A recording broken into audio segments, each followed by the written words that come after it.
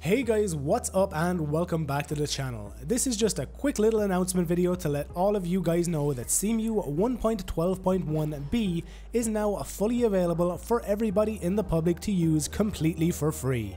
My own Cemu setup guide will be released later today. The reason I haven't made a video yet for 1.12.1 is the fact that I was anticipating some new features in this 1.12.1b version release.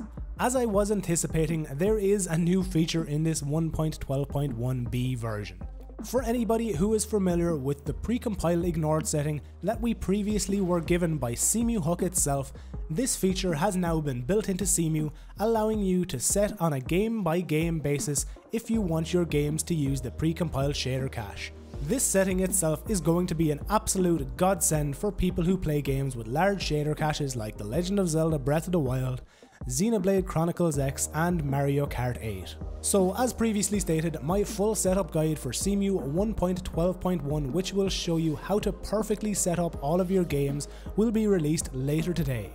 As always guys, cheers for checking out the video. Remember to like it if you liked it, dislike it if you didn't, and as always, subscribe to the channel if you want to see all future videos from me.